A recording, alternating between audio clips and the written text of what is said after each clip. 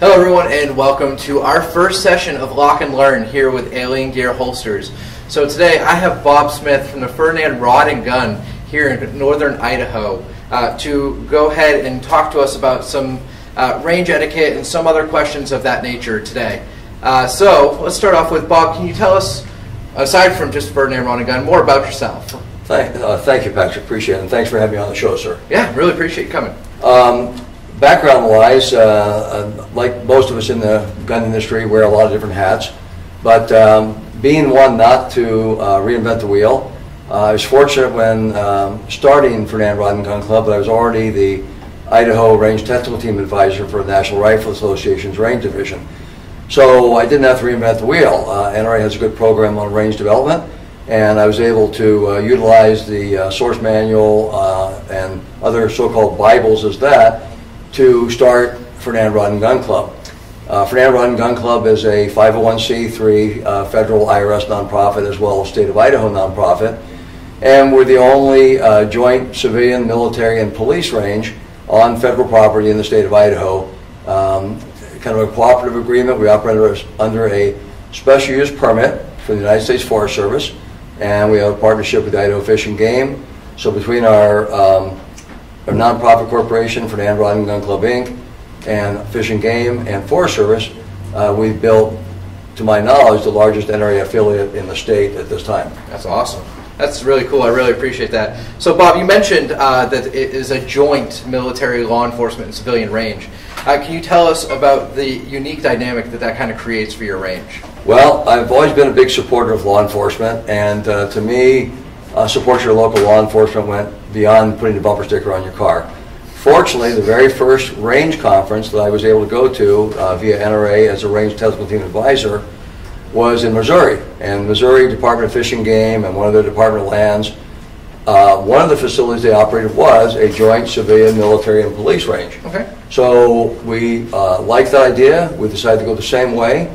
As it's turned out, over the many years that passed since the range was started in 1989, under a memo of understanding with Forest Service, and then in 1990, our original permit, special use permit. As time has passed, a lot of the places where, for instance, local law enforcement used to shoot, like many shooting areas for civilians, has become built up by urban encroachment, homes, you name it. So a lot of the places that used to be available in even our rural area are no longer available to shoot on. Okay. So today, fortunately, because of us, local law enforcement and actually federal, state, and local law enforcement still have a nice range to shoot at, thankfully for the foresight we had in building this facility. That's really cool. So it's my understanding that as part of this, not only are you the director and founder of it, but you serve as a range officer for there. That's correct, sir. So what does that entail? What does being a range officer have?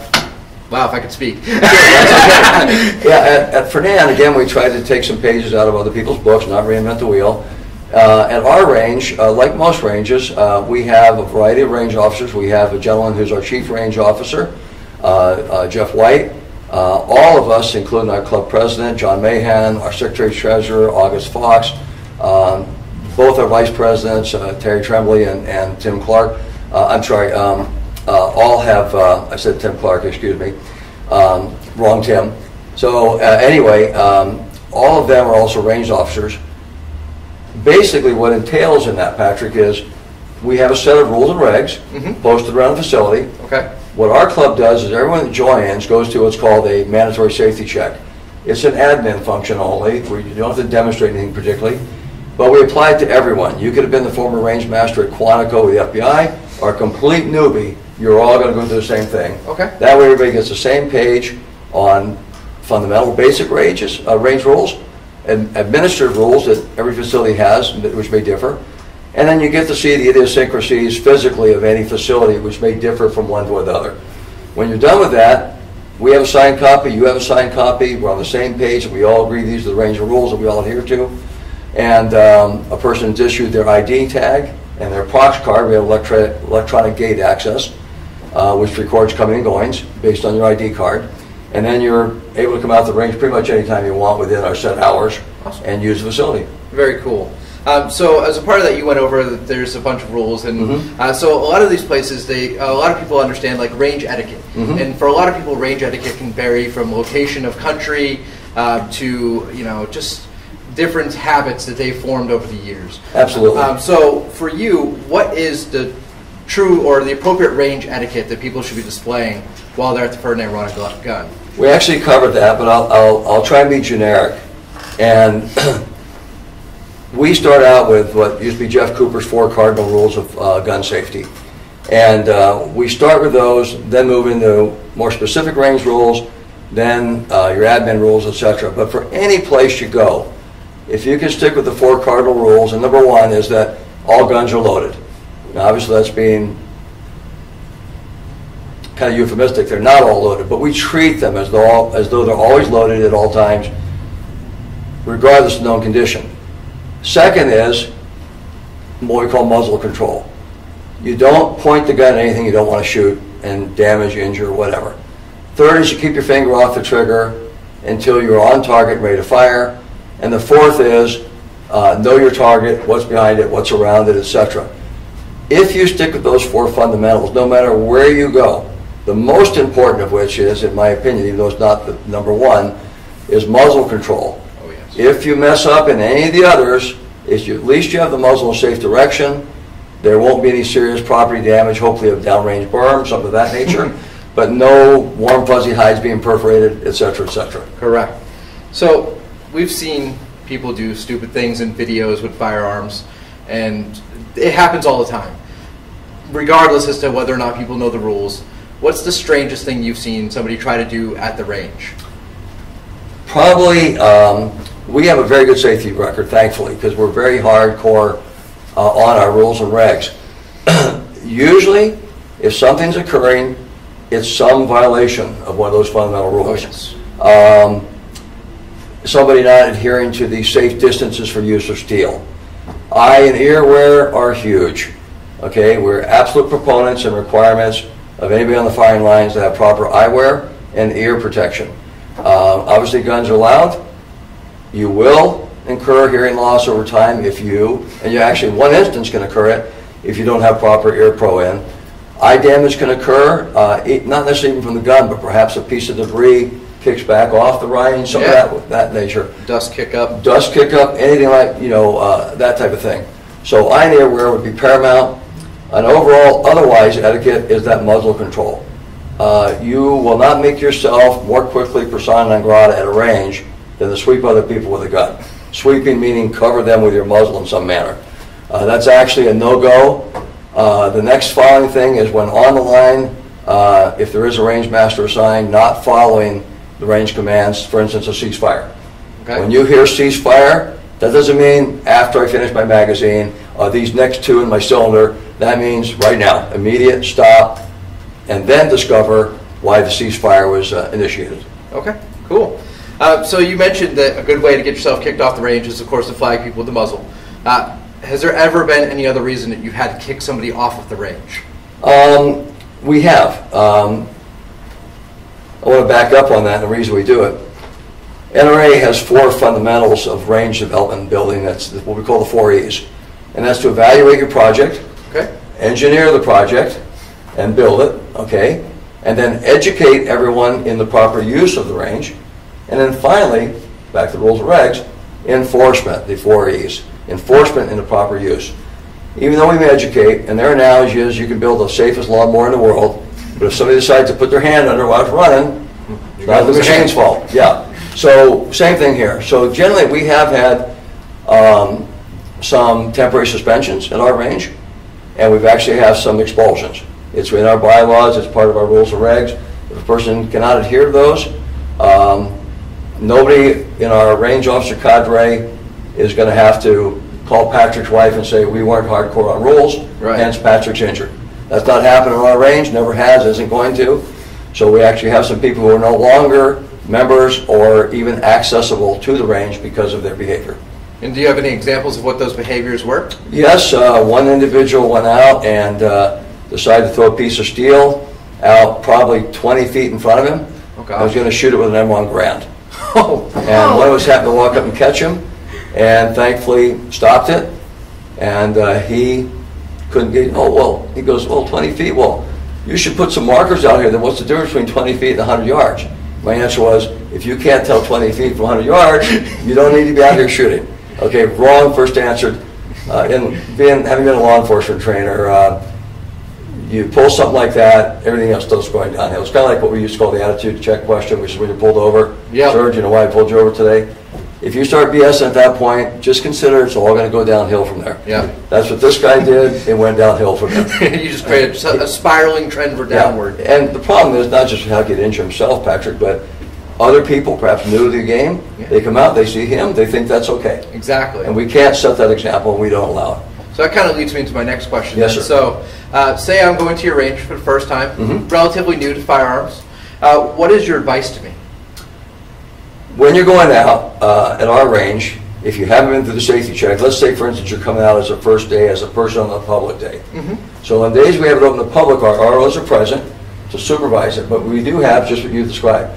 We have people coming out to the facility that have not been through the safety briefing. They may not know all the safety rules, maybe complete newbies. We see that a lot, obviously. Yeah. And that's a great place to come to learn and learn the rules. So when you first show up at anybody's range the first time, you're not sure about how to shoot, when you're carrying your equipment, it's definitely highly recommended that you have your firearms cased. Your pistol in a case or holstered. If you're in a state that you can conceal carry whatever and you're carrying, leave it in the holster, leave it in the case. If it's a long gun, ideally in a case. If you do not have a case, carry the gun muzzle up. Do not do what we call suitcase carry. Okay, that means you've got the gun with the muzzle this way and the stock this way, which means every time you walk with the gun, you're sweeping everybody at whatever level, and we can't tell if your gun's loaded or not, perhaps, okay? Right. And what's the number one rule? All guns are loaded. So if somebody goes, it's not loaded, that would be the wrong answer. You have to presume it is, which means, what? Number 2, we're sweeping everyone with the muzzle. You're flagging everyone. Yeah, absolutely. So to answer your question, sir, show up with your guns cased, otherwise muzzles up, empty, all firearms empty until you're on the line, and then once you're there, follow the range officer for whatever facility, certainly ours, and whatever else I'm sure would be the same. Follow their advice, directions, and commands to have a nice, safe day at the range. So they've gone through, they've learned their safety, they're starting to fire. What are the most common mistakes that you see, whether it be in their stance, their grip of the firearm? What are the most common mistakes you see out on the range? The biggest thing we see, particularly on public days, is unfamiliarity with the firearm they brought. Whether it be a handgun, rifle, shotgun, doesn't matter. Commonly you see someone who's not familiar with the proper manipulative skills for that firearm, what we call the manual of arms. They're not quite sure how to open the bolt, how to hold it open, does the safety go this way or that way, much less is it loaded or not. Yeah. So that's one of the things we try and jump on first, is to make sure they're somewhat comfortable with the operation of the gun, and then from that point, the fundamental rules with a constant emphasis on muzzles downrange. Okay, awesome. And so I know earlier we talked a little bit about the different stances. Yes, sir. From the Weaver stance to the isosceles stance. Why don't you break that down for them? Well, as far as pistol work goes, the 3 classic stances is Weaver or modified Weaver / Chapman, and then the isosceles. So those are 3 basic positions the human body can get into since man was throwing rocks at each other and whatnot. So as far as pistol work goes, any I consider bona fide instructor will teach you all 3 of those. Which one you choose as a primary is ultimately up to you, your body shape, your body style, type of equipment you're carrying, whatever. But in my opinion, one should learn and know all 3 of those stances, because in certain stressful conditions you will fall back automatically just because of the way your body will position itself on one of those 3 fundamentals. Our goal, Patrick, is not to, let's say I'm what we used to call a Weaver Beaver. You know, Jeff Cooper guy, which is how I started out. The one true religion is the Weaver, right? Okay. Well, just because it's good for me doesn't mean it might be good for someone else. So ultimately, as I learned, like with Master U at LFI, you learn all 3, you pick which one you like that's your medicine you choose. But if you know them all, you can be competent in whatever body position you are. We don't try and make robots of you. We're going to show you everything. Correct. You take what's best for you with that and leave what else you don't like. Perfect. And so I know here in Idaho we're pretty open with the firearms that you can bring. Would there be any firearms that you, say we were in Washington, you deal a lot with in Washington, so say we're in Washington, are there any firearms that you wouldn't be allowed to bring to the range over in Washington? Well, first, our club's an Idaho-based club out of Coeur d'Alene. But since we're on the state line, over a third of our membership is from Washington State. They come to our range in Idaho to shoot. Idaho is more classically liberal, if you will, as to what some of us jokingly call the People's Republic of Washington. Sorry, Washingtonians. Okay, I got to throw a little shot in. My point being is, to answer your question, Patrick, is we don't have near the firearms restrictions in Idaho that Washington does. And fortunately, our legislators have a tendency, and this is coming from a former cop trainer and an expert witness on use of force, people perform behavior, not tools. So you can come to our range, dress however you want, bring whatever you want, shoot however you want. Years ago, actually, Washington had a big issue on camouflage, for instance. And a range I shoot at, I used to be the president of Spokane Valley Rifle and Pistol Club. They decided, no camouflage, whoa, camouflage. So people couldn't wear camo, okay? You couldn't show up at a match with camo, because suddenly camo screamed Strange Ranger, okay? So they did away with the camo. And of course, there's also firearms. Ooh, this is a bad gun, and this is a good gun. Well, the so-called black rifles have been denigrated by some as a bad thing. They're just tools, as we all know. Yes. All right? And an example of that, I didn't find this out till sometime later. I was at an archery store, as a matter of fact, ran into a guy and he goes, "Oh, you're the jerk that runs that crowd out there." I went, "Oh, I'm sorry, what happened?" Well, he was a captain in the Marine Reserves. He's heard about our shoots out there. He shows up late after a drill weekend, so he didn't get the change. Yeah. He shows up there, he's in his fatigues, and his fatigues with a subdued insignia. And before he get out of the parking lot, one of the people over there who bought into that, things are bad, not people, yells at him, "You get out of here, we don't want your kind here." He's like, okay, he gets in his car and he leaves. Thankfully, I happened to run into him totally indifferent, was able to sort that out and straighten it out, and he came back and shot our matches. So clearly, we cannot judge the book by the cover. Yeah. Okay? I mean, kind of like George Carlin used to go, you know, "Oh, Karl Marx had a beard. Gabby Hayes had whiskers." You know, we don't judge people, thankfully, most of the time in America by what we wear, our hairstyles, etc., etc. So one of the things that happened when I started the club at Fernan, I wanted to make sure we didn't do that kind of thing. Yeah. So you come to Fernan, you can shoot matches there, you can do whatever you want. We don't care what you wear, we don't care what you shoot, as long as you do it in a safe manner. Awesome. And I'll give you an example. Back, as I was telling you beforehand, when the club started in 1989 and 1990, it was during Desert Shield. So the National Guard helped us build the facility. So you got a lot of troopies out there in their camo, doing their thing, and we had one of our matches in there. Matches that encompassed civilians and police officers and military. Yep. Okay, one was the chief of police from the Spokane at that time, Terry Mangan. He chose to shoot in his uniform. Okay, we had two guys out there in camo shooting with their whole Fritz gear, their LBE, their helmets, the whole 9 yards. Why? They're getting ready to get shipped out to the sandbox for Desert Storm. Yep. Okay, their big beef back then was the military didn't have enough ammo to practice, so they'd come shoot our 3-gun shoots. Yeah. Well, some lady shows up, and she bought into this stuff. She's an observer, and she goes, "I can't believe you let people like that shoot." I said, "What are you talking about, ma'am?" "Those wannabes out there." I said, "Well, actually, they're not wannabes. They're the real thing. That guy's in the Marine, he's a Marine, and that guy's Army. And they're practicing with their privately owned AR-15s because they want to have more training when they go to war." Makes sense. And thankfully, both those guys came home safe, and they both attributed a lot of it to the practice they got to do at our facility, like any other gun club across the country, with their own privately owned AR-15s. And so once again, we look at behavior out there. Yes. You don't do something safely, we're going to call you on it. You show up in whatever you want to wear, whatever you're shooting. Now, we have some limitations, mainly ammo for during the fire season. Tracer, incendiary, explosive, prohibited. We do make certain exceptions to groups. It's an exception to the rule based upon fire conditions. In other words, you might get through one of those in the middle of winter when there's snow on the ground, but not in the summer and higher fire season. Yeah. Everything else is pertaining to behavior with firearms, so we don't prohibit any specific firearms. Okay, cool. So, without prohibiting any specific firearms, what is your favorite rifle and why? Well, probably because of my age and generation and whatnot, one of my favorites to shoot and use is an M1A.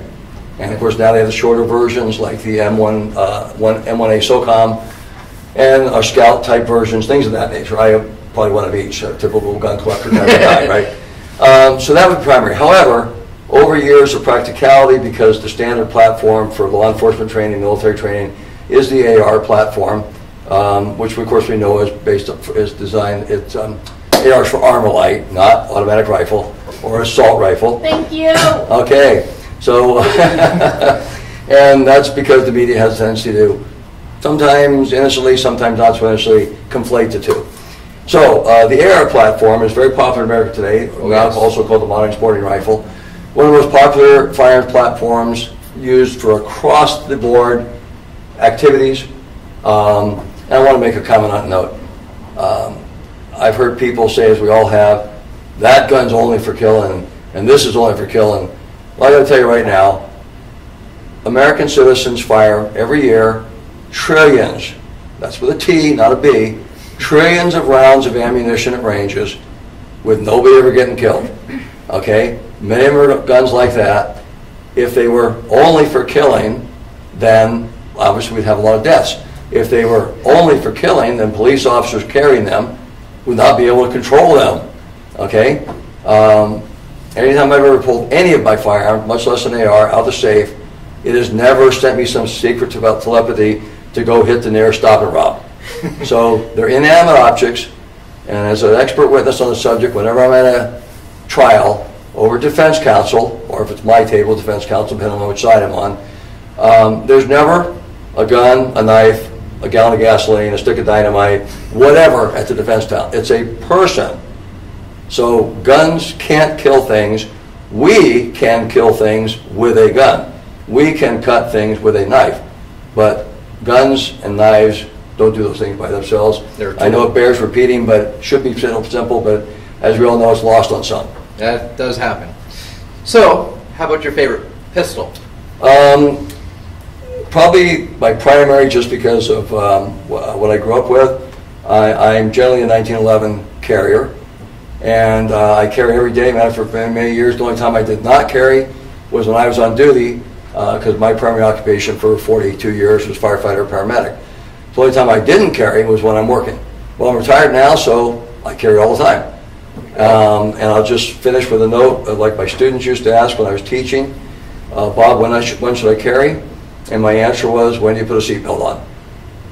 If we could see it coming, the accident down the road, we wouldn't go down that road. So the handguns are on us because they're handy. If we thought there was a problem we're going into, hopefully we either avoid, detour, or whatever, or like a police officer has to do, he goes and gets a real gun for a gunfight. He pulls the rifle or the shotgun out of the trunk. Correct. So, that's pretty much what we have planned out for questions-wise here. Do we have any questions that have popped up in chat? I have one. Go ahead. How many times have you seen people do the hot brass dance? Oh, that's an excellent question. We highly recommend, and in some classes require, a ball cap. Also a high collar shirt, not the V-neck, things of that nature. Particularly female students. And of the 10,000 people I trained over years, 70% were women. Okay, V-neck, particularly for a lady with a bust, is a big brass catcher. Oh, yes. Okay, same for guys. Matter of fact, just the other day I did the same thing. Brass went down the back of my shirt. Okay, own up to it. Get your finger off the trigger. Stay still. If you have to move and do the brass dance, that's fine. Reach back and get it. But always keep the muzzle in a safe direction. Ideally, wear the hat, tight shirt. The brass doesn't go down to begin with and burn you. And that's an excellent question. It's avoidable. But most importantly, when it happens, don't lose control of the gun and where the muzzle is. Great question. That's a good question. What are your thoughts on black powder use at the range? Black powder. Yeah. We have black powder used at the range because, again, we let everything be shot out there. So, you know, if it's a legitimate thing, you know, which black powder is. The biggest thing with black powder is, again, it's more volatile than standard gunpowder. So one has to be careful in its usage because of its increased volatility, particularly in the summer season for a fire hazard. Obviously. I got to be honest with you, it gets back to a behavior thing again. We used to allow people to smoke on the firing line, and we prohibited that. And one of the things that directly came from was a black powder shooter. Oh, yeah. Had his revolver up here, he's loading the cylinder, and his idea of how to load was have a cigarette in his hand, pick up a pound of black powder with a cigarette in the ash right here, and I walked up and no, and we put the nix on that. We're going to need to put the fire away from the black powder. Take the fire away from the black powder. So we just said, you know what, we're not anti-smoking. We don't care what you do. Most people don't today. I thank God I never started smoking. Too many years of seeing emphysema patients. Glad I never went down that path. But we took the embers off the range for those reasons, and we don't allow smoking on our firing lines. Now you can smoke elsewhere on the range, within like gravel areas for fire hazard reasons. We don't want to start a fire in the forest. But no, black powder is certainly welcome, and it's a great sport and great fun. Awesome. Alan from YouTube is asking, could you talk about having paid legal representation or services when you conceal carry? It's pushed in the CCL classes and makes it sound like you'd be crazy not to have it. However, he wants to know what your thoughts are. I think that's an excellent question. I do too. And I think you're being largely sold a bunch of insurance you probably don't need. You want my opinion right off the bat. Here's the number one insurance you need. This is a quote from Masada Yub, formerly Lethal Force Institute, now Masada Yub Group. In the years I taught, I'm going to give you the quote, in the years I taught, back then nobody had insurance. There wasn't even insurance available for instructors, much less for people carrying. What's happened is people, in my opinion, people see a niche, get in there. I mean, what's some of the wealthiest companies in the world? Insurance. Because you pay, never have claims. It's a great business to be in, not knocking the insurance industry.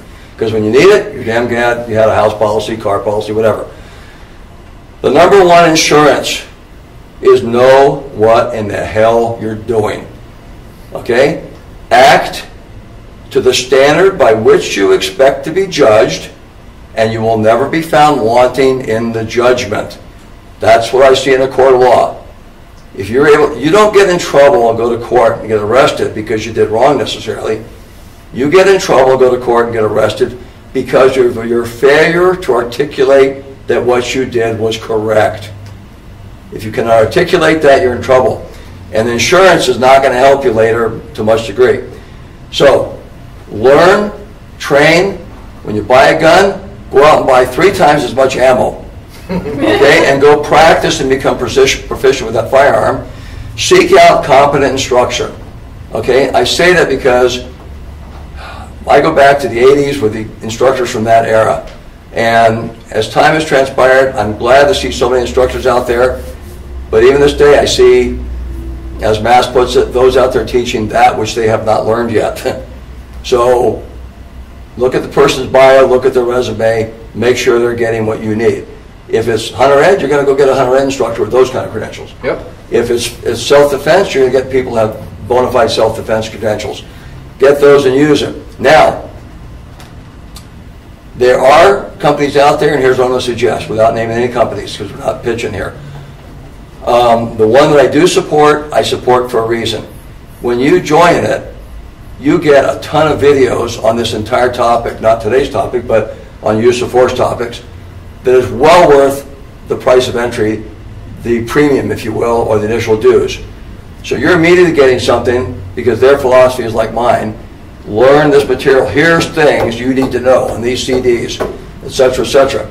Read and learn these things, study this information before you go forth with your loaded firearm. Okay?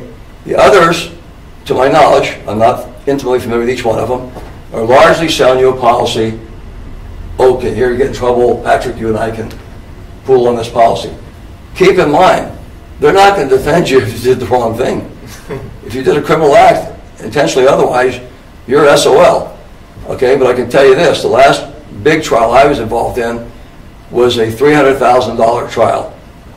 Now, we all took it pro bono, the attorneys, myself, the other expert, because we believe what the guy did. We got a unanimous acquittal, and he went home safe to his family. Thankfully, it was Washington State. Washington's the only state in the union where if you were found, you're acquitted by a rule of self-defense. That takes 2 acquittals. 1, acquittal of the charges. 2nd, a jury finding that the case was self-defense. The state has to pay all the legal fees. Yep. So that $300K came from the state, and that's what ultimately paid the attorneys and guys like me. Even though we had no expectation of it, you keep your hours, your billables, etc., if for nothing else, for tax write-off at the end of the year. That's only 1 state out of 50. The rest of them aren't going to have it, and I don't know about you, but I don't keep 300 grand on my mattress for just in case. I'd rather do it right the first time. And the final parallel I'll say on that, 30 of my 42 years in emergency service as a paramedic, I never carried malpractice either. Malpractice insurance. Plan A is don't kill and injure your patient. How about? So that's my philosophy. Do it right. Don't screw up. You probably won't need any of that insurance stuff. Good question. Do you have any requirements for children on the range learning? Is there a height, age requirement that you... That's a good question as well. That's a parental area of concern. What we watch for when somebody comes out, and this is generally manifested on public days, not our general membership and whatnot. We really watch because I've seen things myself out there. You asked for examples, Patrick, of what I've seen. I saw a gentleman out there one day with his kids, and we had to kind of put the kibosh on some of it because he really wasn't watching the kids. He wanted to shoot, let the kids shoot. This kid's like 10 years old. Now, some 10-year-olds probably can be more proficient and safe than another adult. In this case, this was not the case. And the kid was having a lot of difficulty manipulating the firearm. The dad wasn't paying attention. We kind of stepped in and made it, one gun, one time under dad's supervision. Yes. The problem is in this, dad didn't know anything more than the kid did. So we try and step in and it's a delicate situation. We don't want to embarrass anybody. So you try and come in and be a teacher and teach the correct things, share with the dad, share with the wife, share with the kids, so everybody gets a good learning experience, comes back with some lessons learned. Yeah. It's not in there, flog them, show them how much you know time. We're there to serve the public as ROs and whatnot. We're there to make it a fun experience at the range, a safe experience at the range, and hopefully be teachers as well. Yeah. And make it a good experience. So, and with that, remember that we're only talking about the Fernan rod. That is correct. So your local range may have different requirements on that. So make sure you check with them before you take your child out there. That's absolutely true, Patrick. And you might go over to one of the local ranges here or wherever else they might be, ask them those requirements. At Fernan, we leave it up to the parents with some supervision by us if need be. And I can tell you right now, for instance, at our Appleseed shoots, we have a cross-section. It's one of the greatest shoots for kids because we see multi-generational. We see the grandkids, the parents, and the grandparents all out there shooting the same match. And they shoot what's called the Apple qualification target.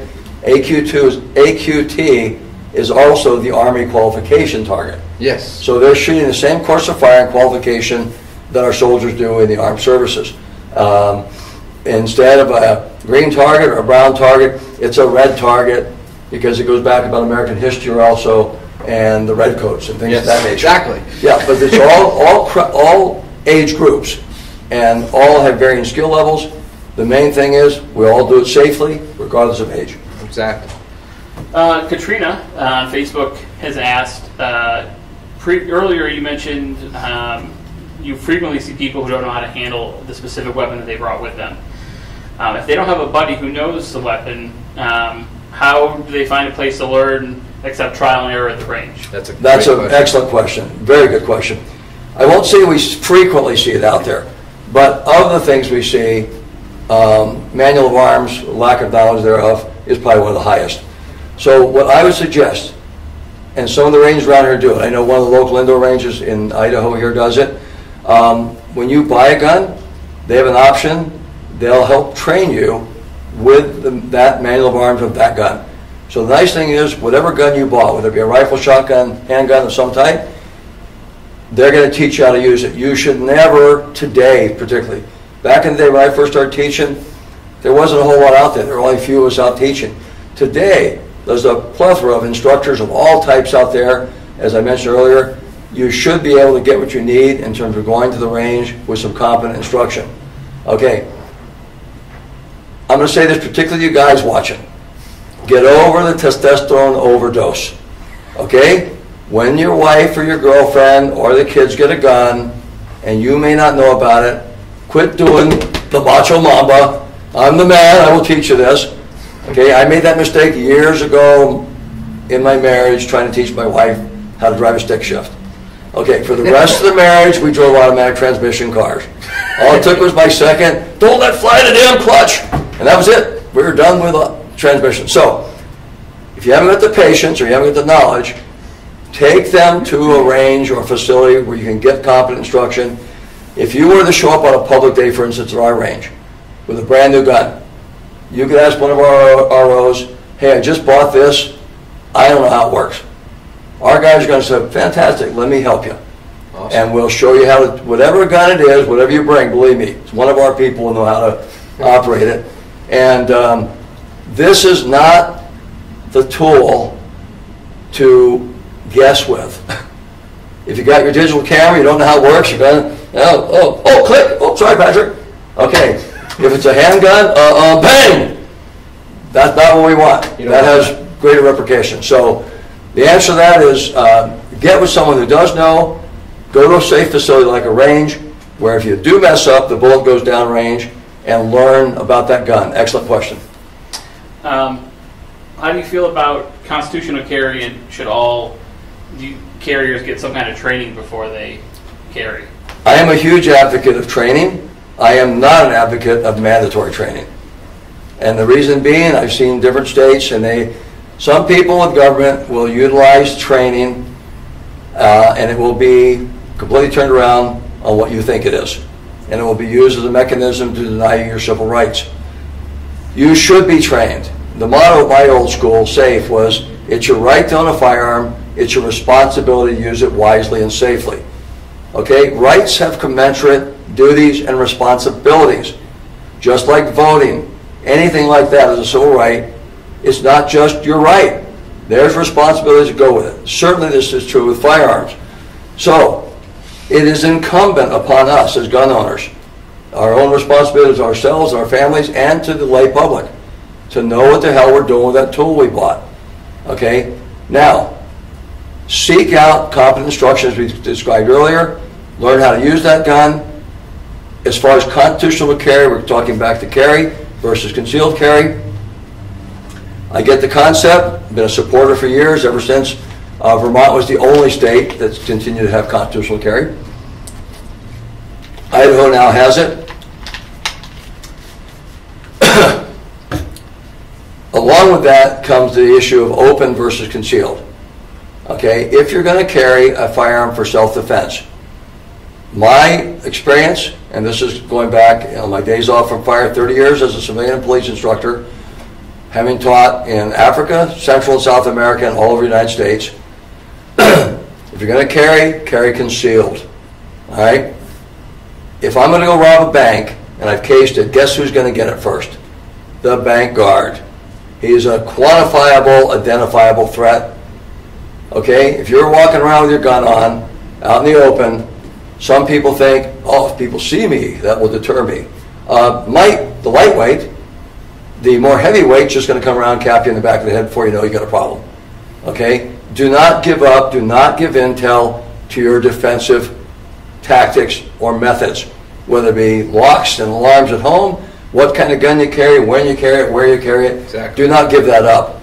Okay? So I don't want to spend too much time on it, but have the proper training. And the proper training is not necessarily mandated training. Okay? You don't have to stop if you have mandated training, like say a state in Idaho to get your enhanced. Take the class, it's good. Yeah. But you're not done yet. Okay? Most carry permits in most states are simply primarily a background check. Okay, it's like when I got my pilot's license. I soloed, I got out, went to go get my license, and my instructor said, now you have a license to learn how to fly. There's a lot more training to go down the road. And so it is with carry permits. Do you compete professionally? Not professionally. I used to be an A-class IPSC shooter. I wish I had the video today. Back in the day, we had a drill called the Mec-Gar, and that was named after Jerry Mec-Gar. And it was a great target. One of my friends had the video. Like I say, as you get older, you look back and you go, man, I was much faster than Patrick than I remember today. But literally, the same thing. In that shot, yeah, you draw, and as you palm heal this head, you shoot 2 rounds to the chest, you pivot 2 rounds here, pivot 2 rounds here, target's over here. He has me doing that on video, and all 6 pieces of brass are still in the frame of the video. Wow. It was really fast. Okay? I don't shoot that fast anymore. Okay. Point being is, no, I do not professionally level compete. I do shoot, I try to shoot at least our match every month at the club, 3rd Saturday of each month at Fernan. We have a great 3-gun competition. Now, it's great fun. We have what we call outlaw matches, which means we're not associated with IDPA or IPSC. IDPA being the International Defensive Pistol Association, IPSC, International Practical Shooters Conference. So, and USPSA, US Practical Shooters Association. I happen to belong to those organizations, and I was an original member of IPSC when Jeff Cooper started it back in the mid-70s. Wow. However, I shoot when I say an outlaw match, simply means we don't report those organizations' scores, things of that nature. We don't pay dues. We just go and have fun shoots. The nice thing about them is you come out, if you're a complete newbie, you've never shot a 3-gun, come out, people will coach you through. There won't be some kind of a hard-ass scorekeeping you might have at a sanctioned match. For instance, I'm shooting past JRO. I might think I'm done, and Pat's going to go, don't forget the square over there. Oh, thanks, man. Boom, boom, boom, and I shoot it. You won't see that in a sanctioned match. We're there for you to have fun, safely, etc. There are many other kind of competitions, particularly in our region. Check them out. Go shoot them. If you've never shot a match, don't be afraid to go do it the first time. You'll have a lot of fun. And one thing it does give you, in addition to the camaraderie and the fun which you'll have around other shooters, you will have weapons manipulations. you're running your pistol, you're running your shotgun, you're running your rifle. Okay? So you're getting manipulations, training the whole time. Manipulations, transitions. Exactly. So it's fantastic, Patrick. It's a great way to do it. Check them out. Ours is third Saturday each month at Fernan Rod and Gun Club. 3-gun, great family event. That's about it. That's it. All right. Well, Bob, I really want to thank you a lot. Patrick, thanks for having me, sir. It's a lot of fun. I think we got a lot of great information out of it, Yeah. so I really enjoyed it. Some great questions from everybody. It's my pleasure, too. Yeah. So for everyone that's local, what is a web address they can go to check Thank you. out the club? Fernan Rod and Gun Club is real simple, www.frgc.org. That's for Fernan Rod and Gun Club, FRGC. The email is equally simple, frgc@frgc.org. And the club telephone number is 208-773-3624. Awesome. Thank you very much. Well, thank you. Thank you.